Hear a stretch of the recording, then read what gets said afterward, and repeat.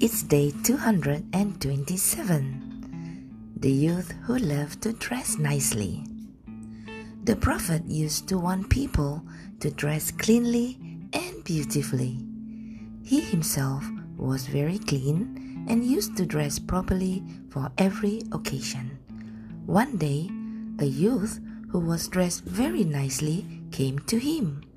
He said, "O Messenger of Allah, I am fond of dressing nicely. I want to be different from everyone else, to be more handsome and dressed more properly. I do not want even my shoes to look like those of others. I wonder if this is a sign of pride and vanity." "No," said the Prophet.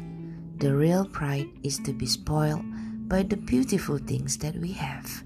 As long as you don't look down upon people, as long as you don't feel superior to them, there is no harm in the way you dress." Hearing these words from the Prophet, the youth was very happy.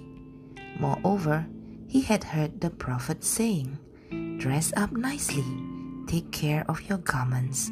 You should dress up in such a way that you should be noticed in the way that a white spot is noticed on something black." From the words of the Prophet, he had learned that the right and proper way was to dress simply and to choose the style that was proper for the occasion. After that day, with peace of mind and permission from the messenger, he continued to dress differently from other people, but properly and without going to extremes. He never had any pride or vanity in doing so.